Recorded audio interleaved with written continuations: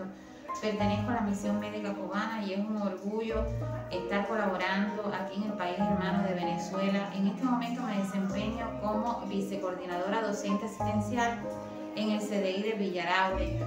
Hemos tenido logros en la misión desde el punto de vista de las jornadas médicas, la satisfacción que siente el personal venezolano cuando se le brindan los servicios, y también estamos influyendo en la formación de los estudiantes que van a ser el relevo, el futuro relevo de los médicos, y formándolos con toda la calidad, con los valores que debe de tener un médico, siempre poniendo en alto las ideas de nuestro comandante Fidel, cuando decía tratar a los demás como queremos ser tratados.